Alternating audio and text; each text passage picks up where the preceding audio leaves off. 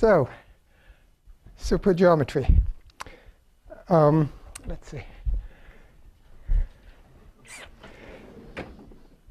So my goals today are to try to explain a few basic notions in supergeometry, namely supermanifold, a little bit, very little bit about supersymmetry, a super Riemann surface, and the various kinds of moduli spaces that we encounter.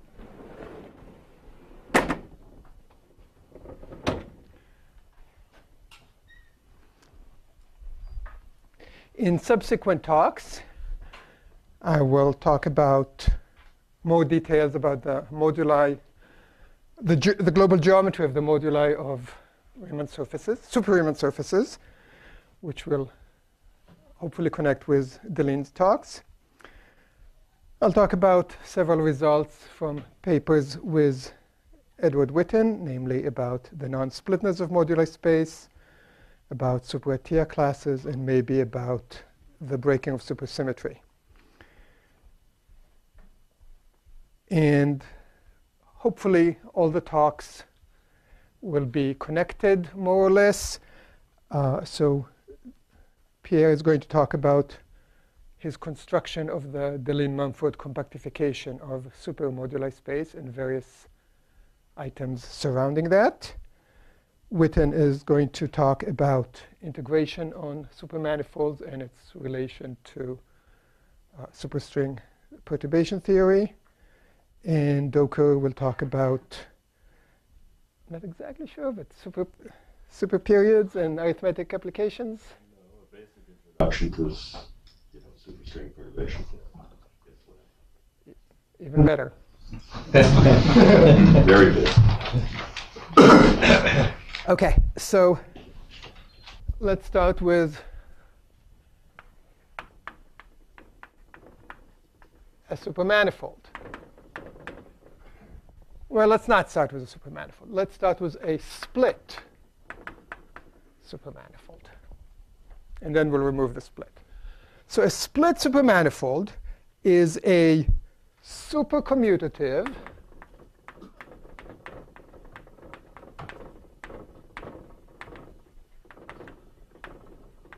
locally ringed space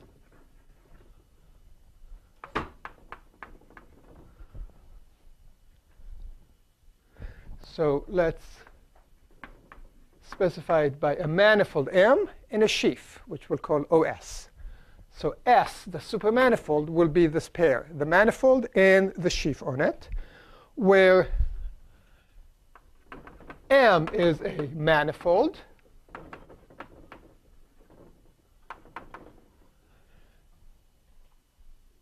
V is going to be a vector bundle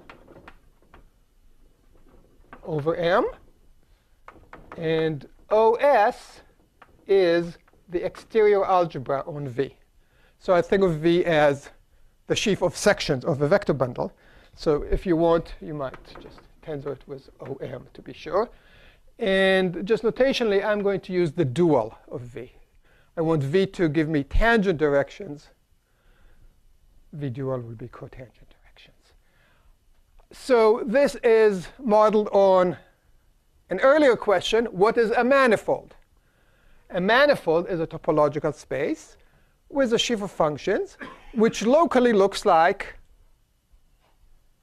affine space, vector space, your standard example of a manifold. So this makes sense in, let's get to the categories in a second. Let me first remove the split. So a supermanifold is a gadget like this. So let's see if we understand all the words. A locally ringed space just means a manifold, or well, a space, topological space, with a sheaf of functions. The local has to do with the stalks at points. Supercommutative, well, for a manifold, we would want the functions to be commutative. The whole point about super is that we have bosonic coordinates and fermionic coordinates. The fermionic coordinates anti-commute. So there's the usual rule of signs that says that if you have two quantities in whatever world and you want to commute them, you get a -1 in between. The -1 goes to a power which is the degree of A times the degree of B. Not plus, it's times. So you think of the degree as taking values in 0 and 1, and you multiply them. In other words, if either one of them is purely even, it will commute with everything. If both of them are odd, they will anti-commute. So this is not meant to be anything mysterious. This is same as the usual rule for commuting exterior forms. If we have the exterior algebra on something, and we grade it by form degree, we have exactly this supercommutativity rule. OK, so what is a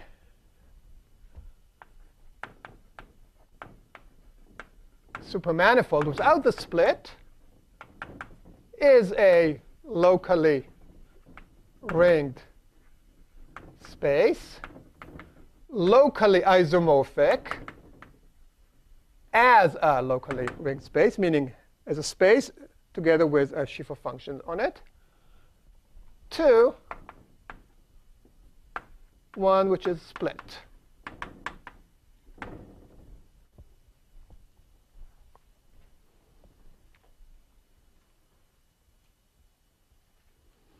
So a few things we can assign to these gadgets are, I'll try to stick with this notation fairly consistently. M is going to be the dimension of the underlying manifold M. N will be the rank of the bundle.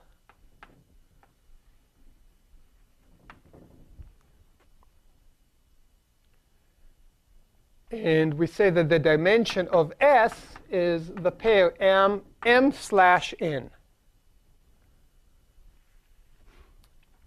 So M even or bosonic coordinates and N odd coordinates. So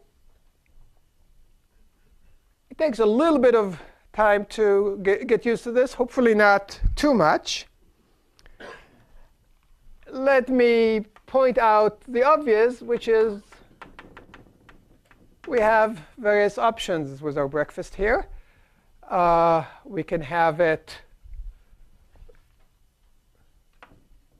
M, for example, can be ordered C infinity or holomorphic or algebraic, although we'll put a couple of words of caution about the algebraic case in a minute. Also, the ground field K can have various options, since the intention of this workshop is to connect with physics. We'll work all in characteristic 0 throughout, but we could take it to be the complex numbers, or we could take it to be the real numbers. And actually, there's a third option, which is quite interesting for the physics applications, which in the Institute notes from, what was it, 20 years ago, is called CS, which stands for complex super. Complex supersymmetric, thank you, which is a hybrid of these two. Roughly speaking, you're taking the manifold to be real and the bundle to be complex, which makes perfect sense. You can talk about complex, not holomorphic, just complex bundles on any topological space, in particular on a real manifold. So CS is, I think, essentially that particular combination.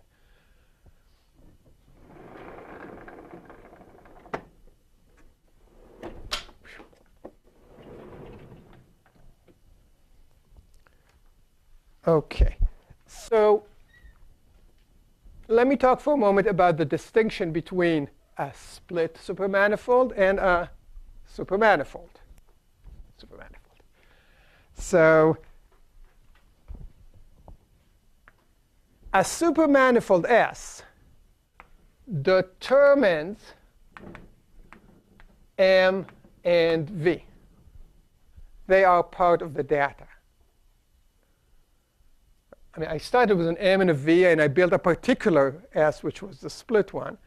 Now let's say I have an arbitrary one, which is not split. I can still determine M and V from it. Namely, you look at the structure sheaf OS, and you observe that it contains a natural ideal J of all nilpotents. J is the ideal of nilpotents, which is the same as ideal generated by all the odd elements.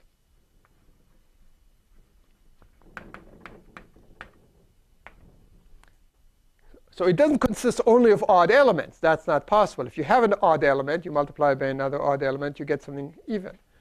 But take the ideal generated by all the odd elements. That is nilpotent because of the rule of signs. Anything that's nilpotent,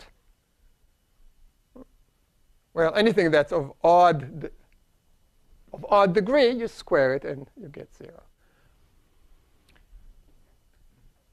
OK? So inside our structure sheaf, we have the ideal of nilpotents.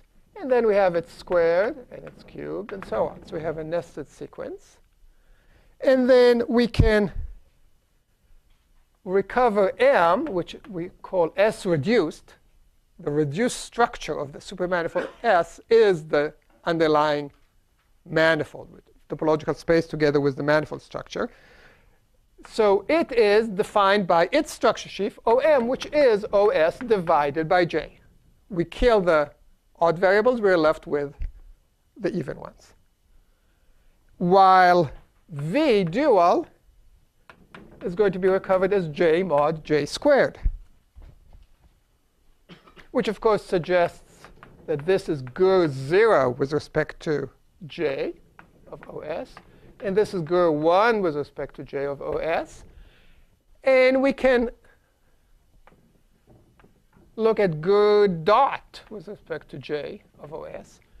The associated graded sheaf is the exterior algebra on V dual defined this way. So M together with this sheaf, with this graded sheaf, is a split supermanifold with same M and same V. So maybe I could try to summarize the situation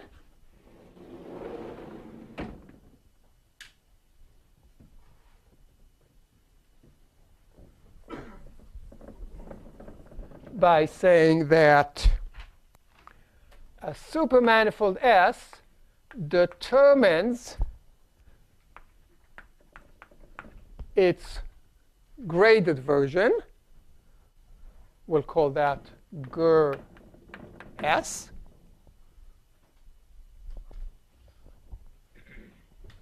This is a supermanifold. This is a split supermanifold. This determines a manifold M in a bundle V and is determined by it. The split case is determined by M and V. It's just the sheaf is the exterior algebra. In S, we have possibly additional twisting data. So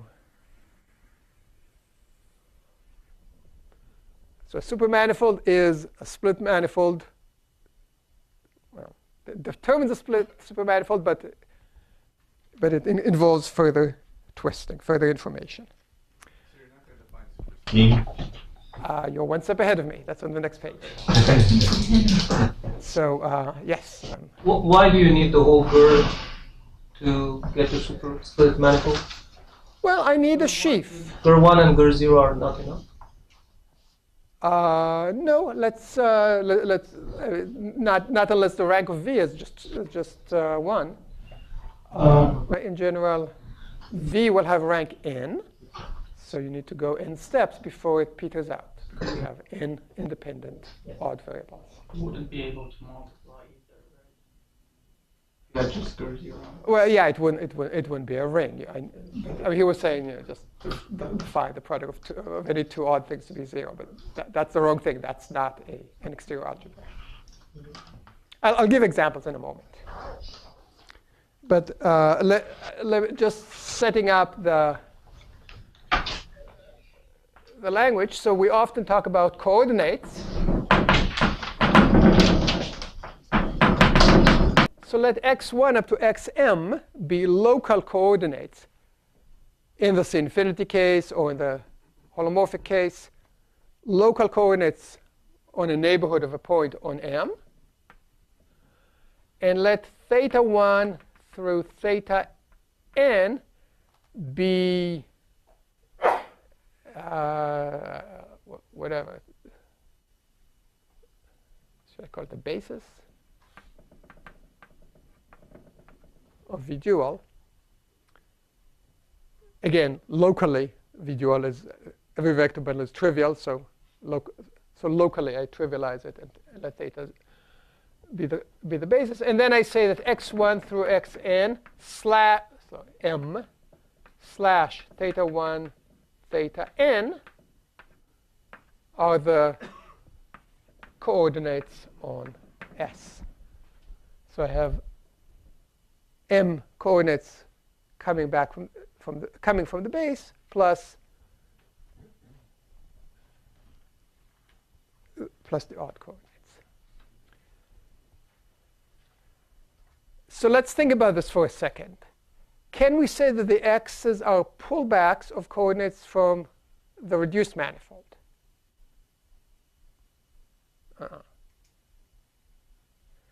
So we have S and we have M.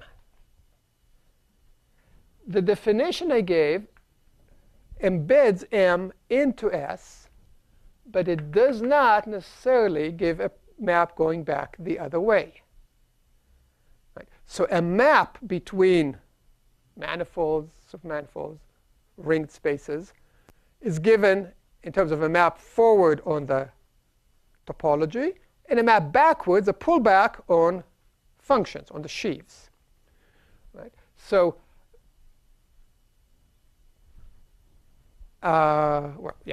So if the manifold is split, then I have a projection this way. But in general, I don't have that. All I have is the inclusion. So since I don't usually have a projection, I cannot say that the x's are coordinates on the reduced space and just pull them back. Rather, there's some choice involved in actually choosing the coordinates on the supermanifold.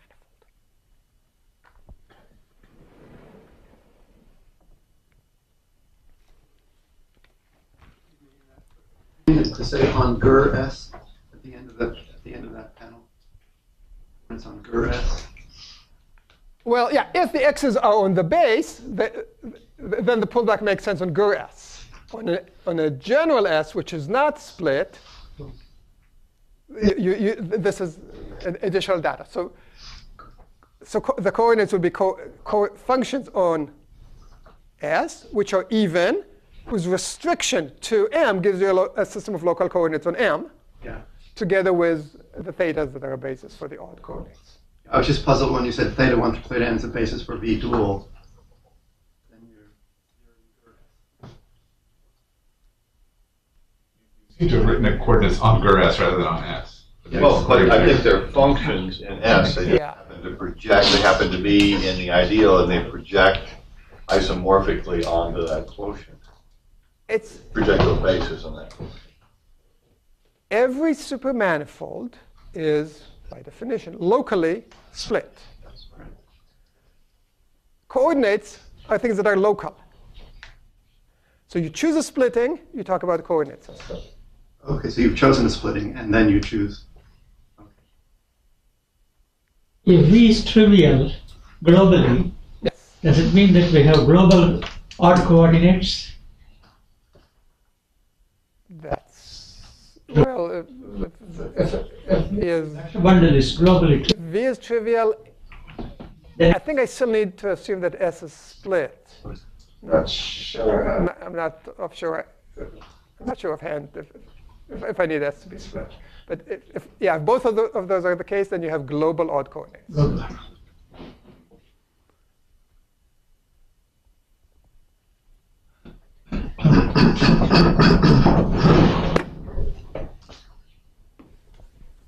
Please keep the questions coming.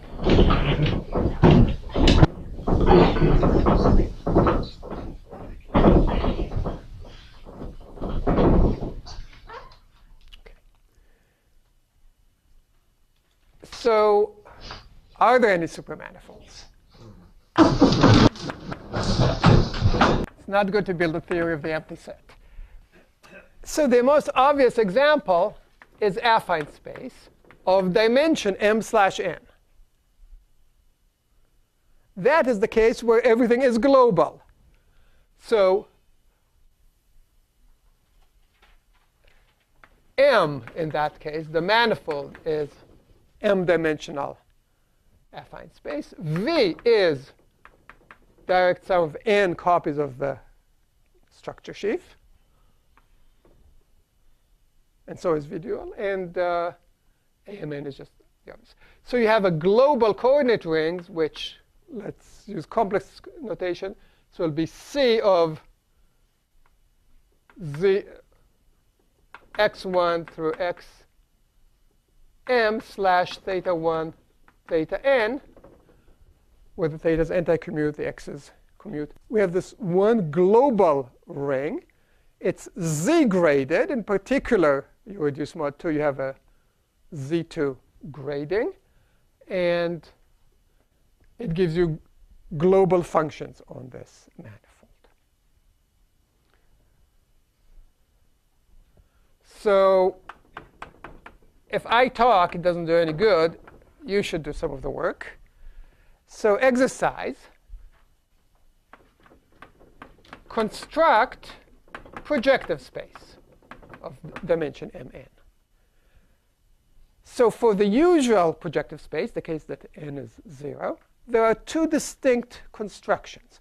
One is as a union, I going from something to something of open sets ui, and the other as a quotient by x is equivalent to x lambda, lambda is a scalar.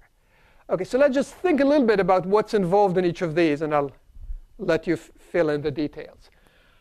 How many ui's do we need? M or n or m plus n plus 1?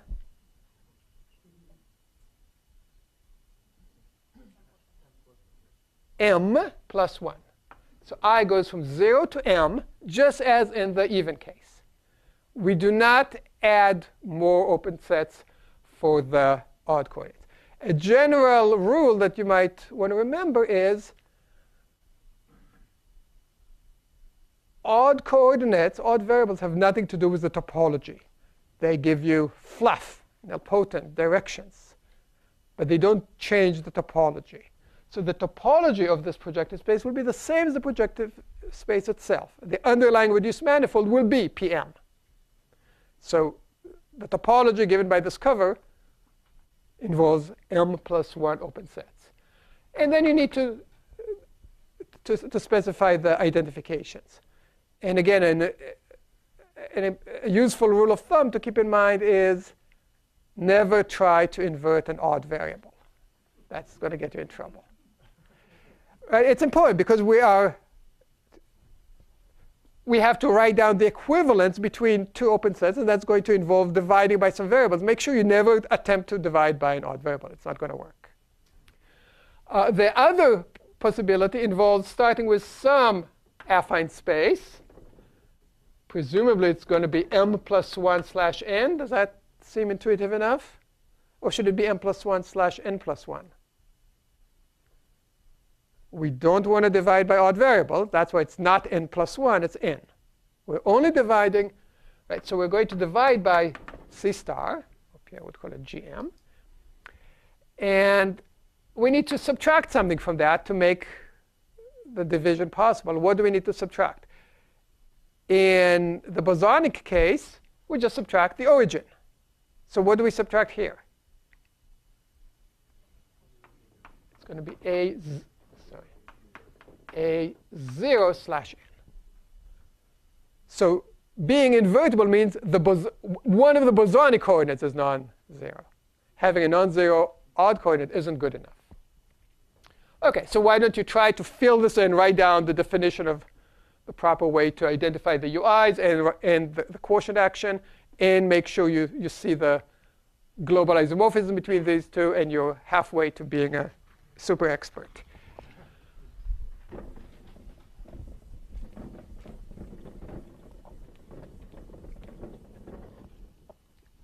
OK, so here's one example. Here's another example. And now we can get a lot of more examples. We can look at submanifolds.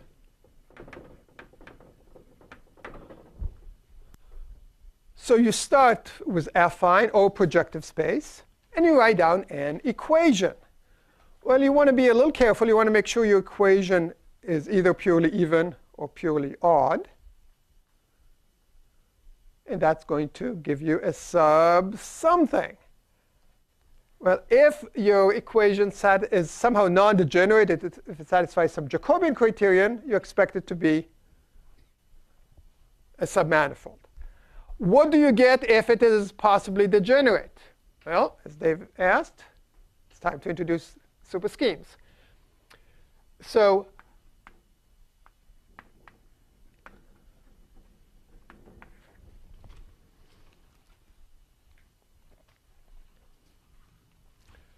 start with a ring R, which is Z2 graded.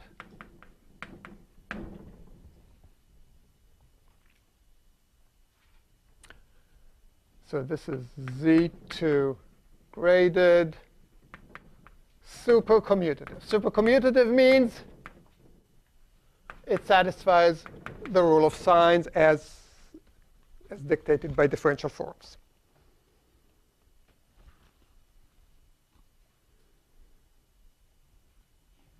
Okay. Let's say R is finitely generated, finitely presented. So it's something like C bracket a bunch of x's and a bunch of thetas modulo some ideal.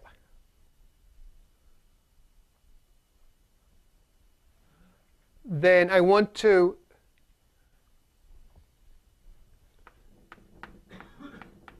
get spec R to be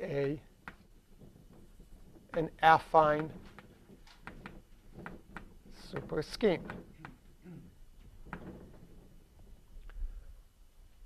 So you want to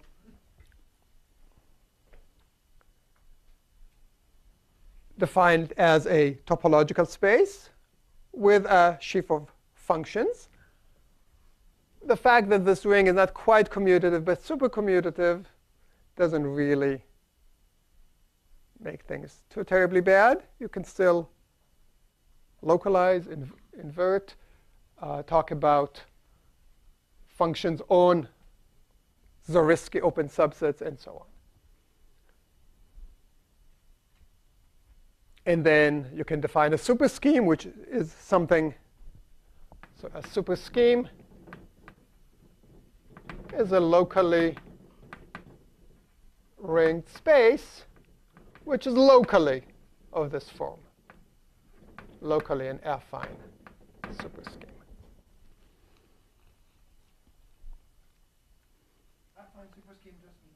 R for some R? Yes. It doesn't mean Let's say superspace. no. Yeah, unfortunately, the terminology in algebraic geometry is a bit discordant with other terminologies. This is affine as in an affine variety, not as an affine space.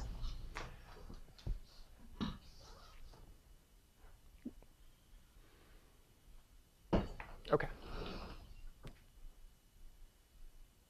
So in particular, this is the right notion to use when your ideal is, let's say, a principal ideal generated by one equation, but the function that generates it does not satisfy the Jacobian criterion. So instead of defining a submanifold, it defines a subspace of some sort, or in general, a subscheme.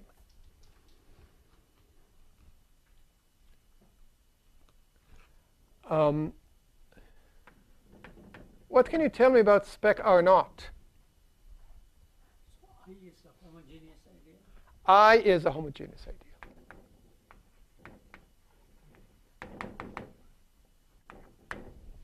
Thank you.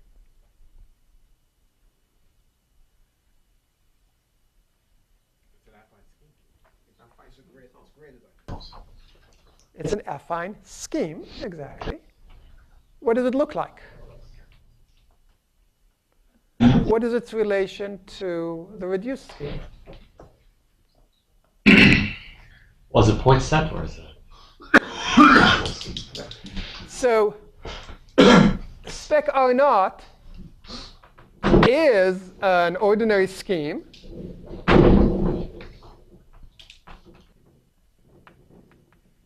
spec R naught reduced is spec R reduced, but it's very different usually from spec R naught. R naught has a lot of nilpotents in it, right? So let's just do the basic case of the actual affine space as opposed to a general affine scheme. So let's say R is C bracket x1, xm, theta 1, theta n. Right? Then R naught contains things like a function of x times the product theta 1, well, theta I1 wedge theta I2k. The product of any 2k of the odd variables is going to have even grading. So all of these things go into R naught, and things with an odd number of thetas go into R1. But you see that R naught is not the same as what you get by killing the nilpotents, which will have only the case that k is 0. So you could think of an affine scheme as a scheme together with a coherent sheaf on it coming from R1, together with a bilinear form from R1 cross R1 going back to R0. But that underlying scheme is is very far from being a manifold. Or you can think of it as a reduced scheme together with nilpotents, but these nilpotents do not need to be locally free anymore. And in fact, perhaps even today, we'll see examples where. So there's some intermediate case, right? I mean, you had your ideal J. Yes. And I suppose the way you wanted to define it in this case is generated by the odd part, generated by R1. J squared, I guess. But then the underlying scheme might have itself had nilpotents before you ever introduced thetas. Right? That's right. So maybe this is time for a show and tell. Where did I leave my? Thank you. So if you want standard references, this book by Manin, is that Visible Gauge Field Theory and Complex Geometry, has a nice fat chapter on super algebra, where he works out the consequences of the rule of sine, followed by a nice chapter on supermanifolds, where he works out a number of rather non-trivial things about supermanifolds. Quite readable and highly recommended.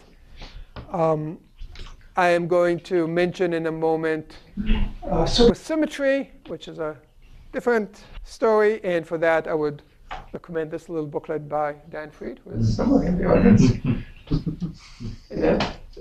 5 lectures on supersymmetry, beautifully written, highly recommended. So I'm sorry, and the reason that I wanted to refer to Manin was because he has two distinct notations. He has S sub RED and S sub RD. And if you can remember which is which, more power to you. I can never remember. One of them is the one that I call reduce, and the other one is he kills everything that is nilpotent, including even degree nilpotent. When I made that definition, I was talking about a supermanifold where the two notions are equivalent. Right. On a superscheme, you do indeed need to distinguish them.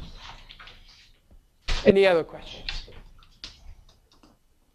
If you want to see the details about RD versus RED, Manin makes it very clear. OK. So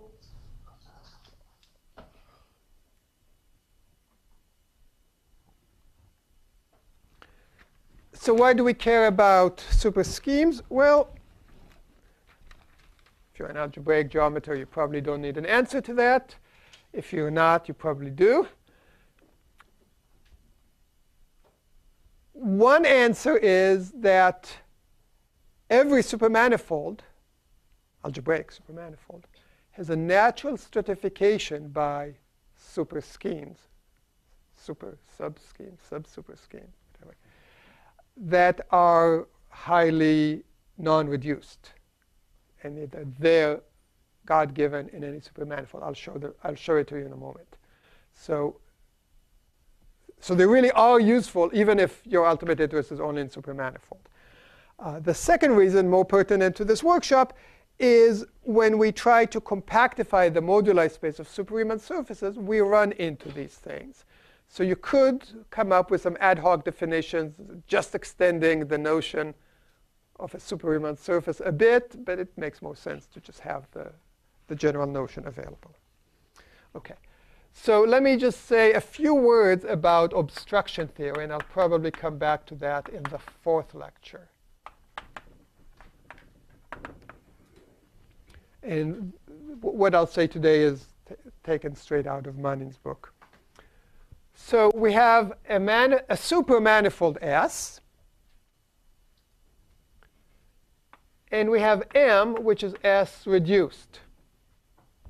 I can interpret that as the 0th step in a filtration. So it goes to S1, S2, and so on, and stops at Sn, which is the full S. So remember, we agreed that the reduced structure is a sub, and usually not a quotient of S. There's a natural way of filtering that, where Si is defined to be the manifold M that is common throughout, with the sheaf, which is OS divided by J to the power I plus 1. So you keep up to I odd variables and no more. You kill I plus 1. OK? So when I equals 0 or I equals n, you get supermanifolds of dimension m/0 or m/n. For all other I, you get a super scheme, which is everywhere non-reduced. It does not look like a supermanifold. A supermanifold would have to be an exterior algebra. Here it's a truncated exterior algebra. It's just a different animal.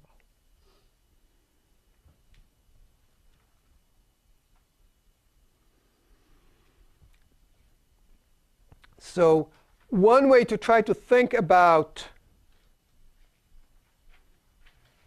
that box in the upper left, in other words, how much more data is there in a supermanifold than in the split supermanifold, is to consider this filtration and try to ask, well, S0 doesn't have any more information in it than M. S1 is exactly equivalent to knowing M and V. We defined V was on this blackboard a few minutes ago. We define V as GR1. So you get it from this piece. Okay? So then you can go to the next piece, S2, and ask, is S2 the same as the second order neighborhood inside something that is split? And if so, go to the next one, the next one. So you see the elements of an obstruction theory coming in. Manin writes down some cohomology classes that, assuming that at a given step you already have trivialized it, it measures the obstruction to trivializing at the next step. Unfortunately, it's kind of a messy theory, so let me not get into it at this point. I'll come back and say a little more at a later talk. But let me mention a few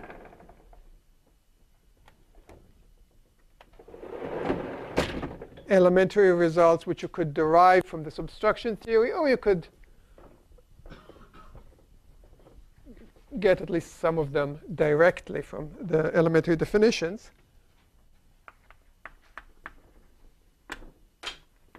So these are corollaries of a theory that I haven't shown you.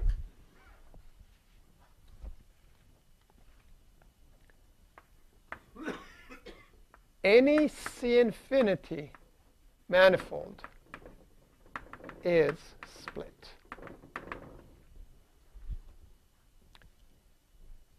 So the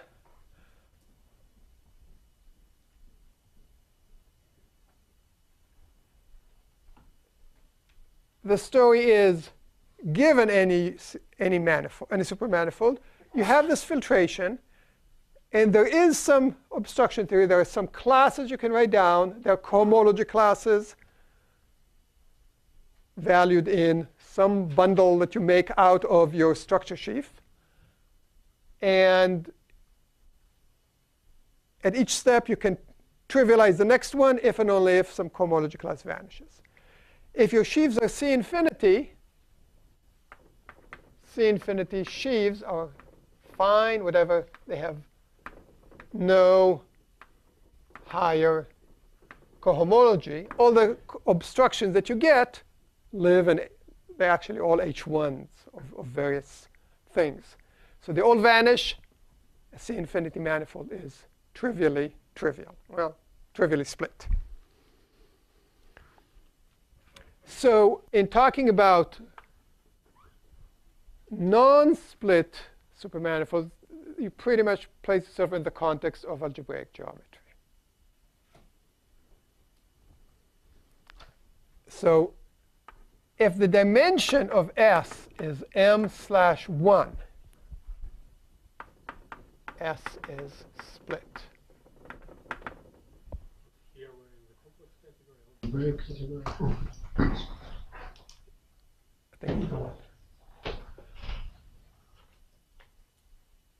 or to infinity, but we already covered that. The reason is that the obstructions live. Let me tell you where the obstructions live. Omega I lives in H1 on the manifold of something like the tangent bundle to the manifold. So that's the even part. Tensor wedge I plus 1 V dual even part. So, something like that. Anyway, it lives in cohomology of some vector bundle on the manifold. In this case, it's a C infinity vector bundle, so it has no higher cohomology. In this case, the wedge is going to involve, it's going to start with wedge 2. So wedge 2 of a rank 1 vector bundle vanishes. So the sheaf itself is 0. You can also say that here S is S1, and we had already said that S1 just has the information of V. But that's an even more obvious reason why it is split. when the dimension is 2, when the odd dimension is 2, there's this first class. I need to fix the notation. This is a notation that Manning chose. I think I'm just going to make that an I. So I'm redefining what I mean by omega I. So this is going to start with I equals 2. So we already said that the zeroth and first pieces always come from a split thing. So the first interesting obstruction has to do with S2. And then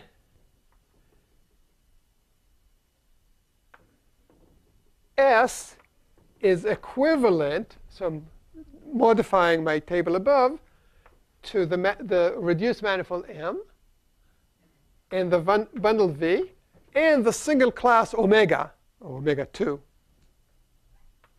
in H1 on M of Tm tensor wedge 2 V dual. So S is equivalent to this triple of data. So what am I saying? I'm saying to any S you can assign such an omega. S is split if and only if this obstruction class vanishes.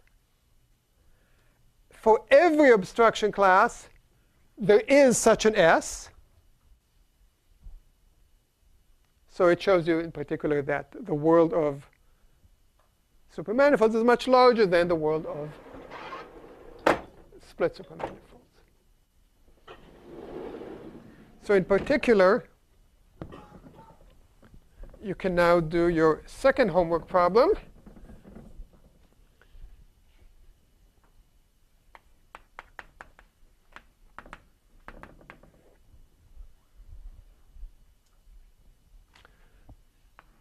Start with complex projective 2/2. So this is the object you built in your previous exercise.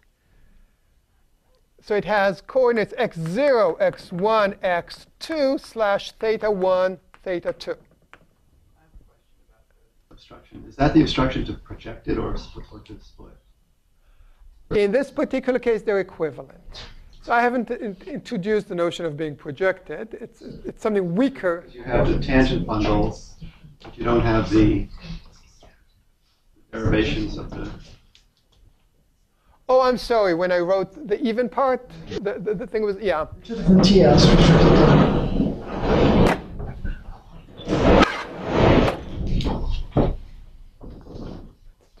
TS.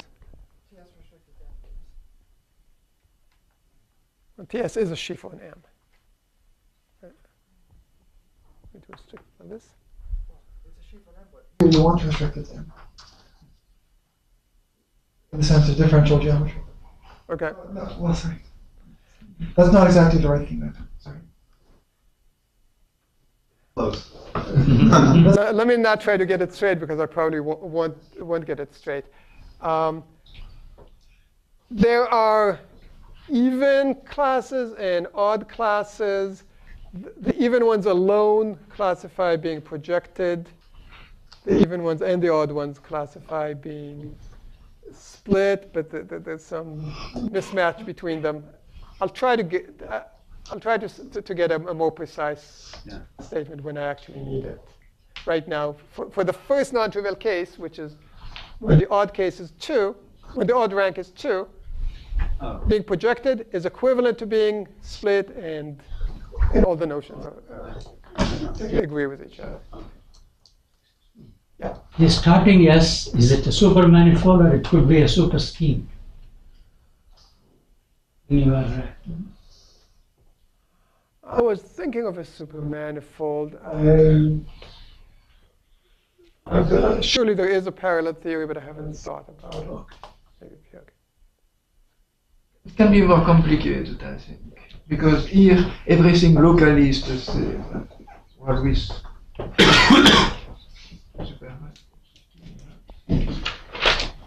here the local story is empty and send it just to a homology, the one who has also look at the locals. I think the consensus is we'll keep it a supermanifold for these statements.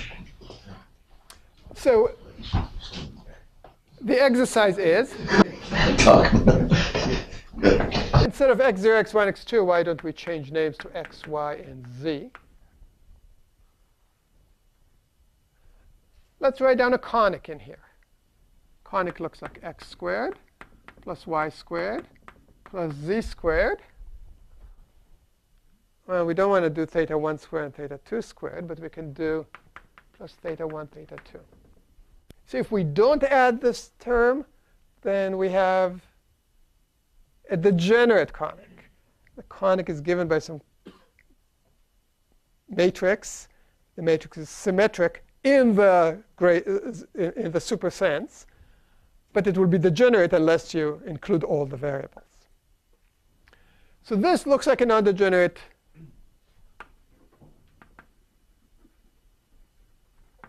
conic. In fact, it's the only one up to isomorphisms. Show that it's a sub-super manifold.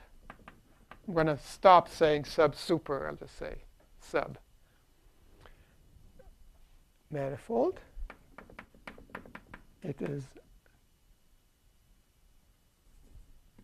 sub-manifold of dimension. Well, we started with dimension 2, 2. We imposed one even relation. So we reduce the even dimension by 1. It will have dimension 1/2. It's a submanifold of this dimension. This is the first case where we have a chance of getting non-split supermanifold. It is non-split.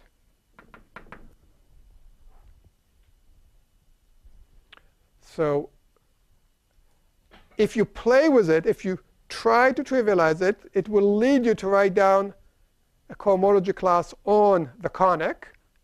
And you'll see that that cohomology class is non-zero. That cohomology class that you discover will be exactly that omega. The difference from the classical case is that the degenerate conic without the theta 1, theta 2 term was actually smooth. Because if you look for where its singularity should be, that would be when x, y, and z are 0, which isn't allowed. So the degenerate conic is actually smooth and also split. It's split because you can consistently forget theta 1 and theta 2.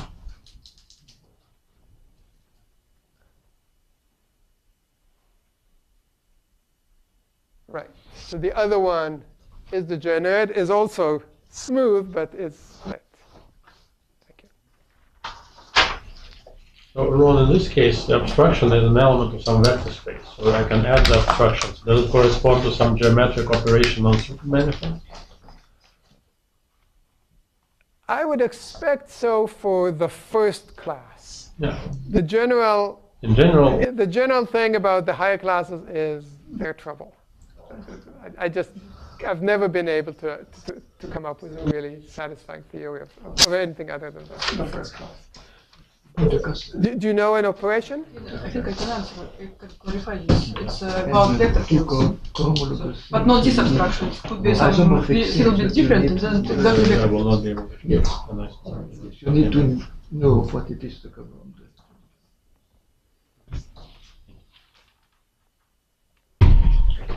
Yeah, go ahead. Actually, I told already. I explained already. I'm not sure everybody heard it. It's about vector fields, and then vector fields have another abstraction, and this is exactly yours. But you can take a slightly different abstraction, and this is exactly vector field. So I can tell more, but I think it's more. So you're saying there is a way to rephrase this abstraction as an element of some vector Not field? this abstraction, but you can take another abstraction, yeah, and this one will come from this another abstraction. So, and this will be exactly vector fields, yeah. All right, let me try to wind this down. I want to at least introduce the other important objects in the story, and I am running a little behind. So the supermanifolds and the supersymmetry. Symmetry the action of a group. I guess supersymmetry is the action of a supergroup. Hopefully, we will hear in your talk about super Lie groups and their super Lie algebras. So let me not say anything about that. Again, I can refer to a very readable book by Dan Fried where he talks about supersymmetric theories, supersymmetric manifolds. How do those fit in the context of a supermanifold? A supersymmetric manifold is a particular kind of a supermanifold where the vector bundle V is not arbitrary. It is related to the tangent bundle. Namely, it is a spinor bundle over the tangent bundle. So you need to choose a spin structure on your underlying manifold. That means a lift of the structure group of the tangent bundle from the orthogonal group to the spin group. Then there's the associated to that through the, let's say, half-spin representations, you get spinor bundles. And roughly speaking, a supersymmetric manifold is a supermanifold whose odd directions are one or several copies of the spinor bundle of the manifold. In particular, the dimensions are highly constrained.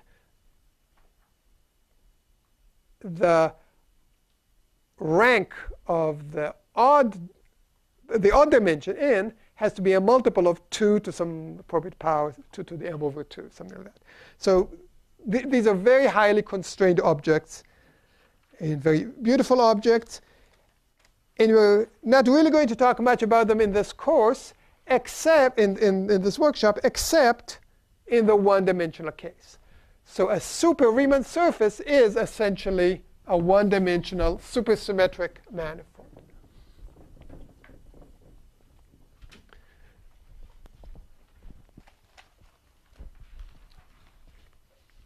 So formally, a super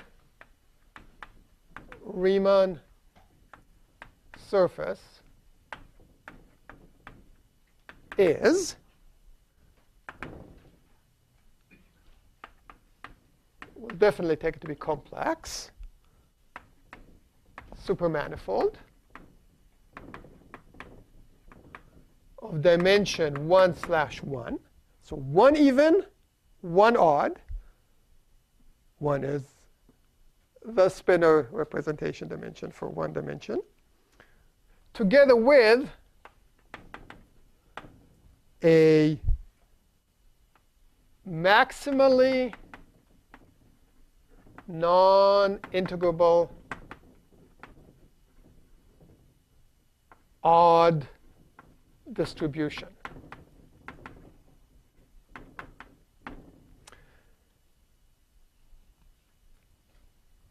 The tangent bundle to such an S is a vector bundle of rank 1/1.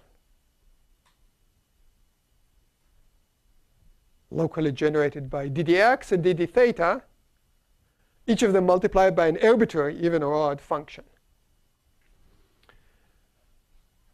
A distribution in differential geometry is a sub-bundle of the tangent bundle. So I'll keep the same notation. So when I say distribution, I mean a sub-bundle of the tangent bundle. When I say that it's an odd distribution, I mean that this is a bundle, a vector bundle of rank 1/1. This is a vector bundle of rank 0/1. It's purely odd. Okay. So in fact, we can think of this as a short exact sequence. So there's some quotient Q, which will be of rank 1/0. Integrability, as in Darboux theorem, has to do with if you have a distribution, you take two vectors in it. Integrability says that you want your two vectors to commute, meaning the bracket should be 0.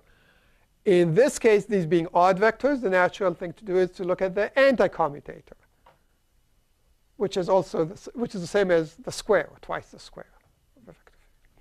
So being integrable says that the square of any vector field in the distribution should be 0 in Q.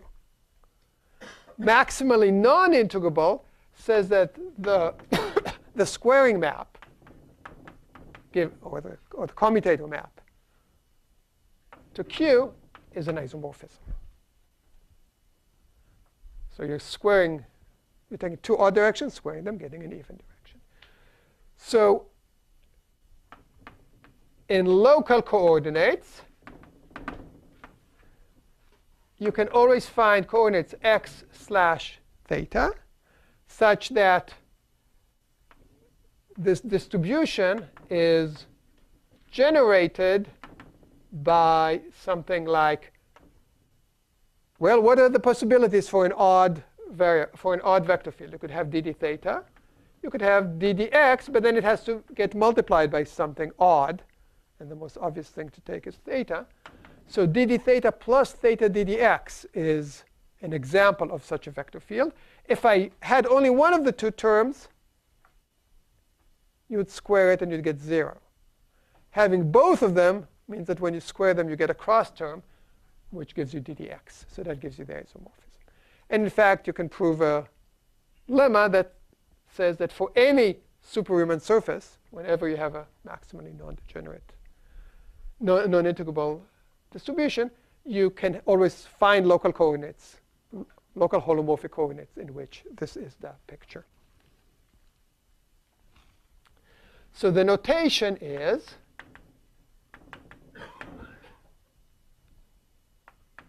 this vector bundle V that we get. It's a supermanifold. There's some vector bundle V of odd directions. We will denote it as the square root of the tangent bundle of the underlying manifold. Well, D itself will be isomorphic to this V. And this condition tells you that the square is going to give you the tangent bundle. So unfortunately, I'm out of time. I better stop now. I wanted to also tell you about moduli spaces and their compactifications, but I guess I'll... Sorry, as an organizer. Well, we do have a little more time. When is the next lecture supposed to be? Can you recall?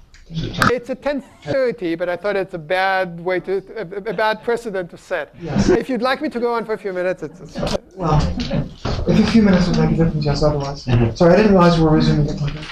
So, okay. That's fine.